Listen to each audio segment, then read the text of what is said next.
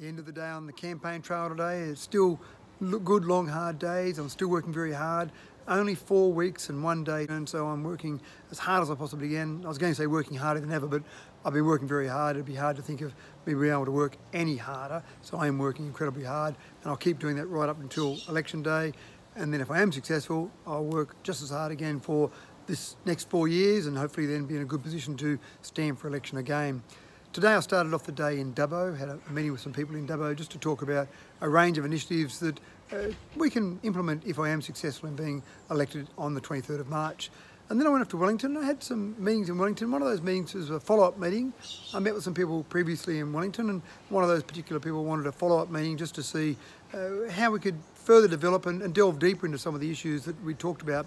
Some of those issues around employment and how you get people off the welfare cycle, and people that have been long-term unemployed, how we get those into employment. And I think employment is a really good way to break that employment or that welfare cycle. Also a way to increase the self-esteem of people and to break some of that crime that we're seeing down there. Of course, as with every conversation in Wellington, crime came up as a major issue again, and 24-hour policing certainly became a topic of discussion today. 24-hour police stations, I suppose, is a more accurate way to talk about that, and that's something I've certainly said that I'll push very hard for, and I think we can get 24-hour police station in Wellington.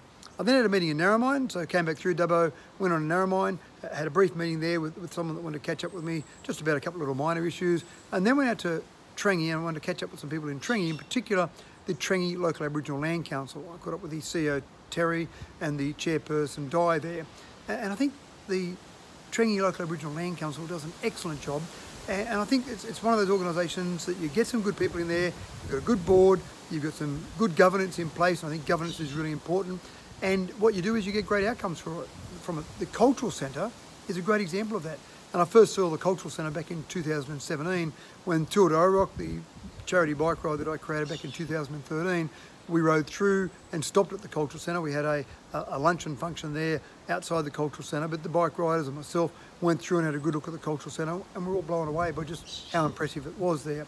I have been out to the Cultural Centre since then on the campaign trail, but Trengi is a place, and I've said this before, some of those small communities, they've got a lot of passion, a lot of enthusiasm, and I think punch well above their weight. So congratulations to the people of Trengi, and in particular the local Aboriginal Land Council. So I caught up with a couple more people there in Trengi, had a few other meetings there, caught up with some people around the Goan water hole there. I think it's an interesting spot to show the impact of the drought that we're currently in, and just to see how sad that looks at the moment compared to what it normally looks like. And then drove back through to Dubbo, had one last meeting in Dubbo to finish off the day, and then and that's the end of the day for today.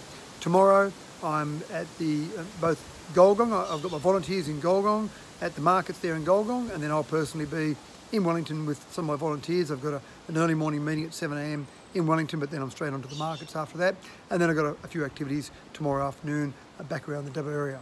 This has been Mathew Dickerson, your independent voice.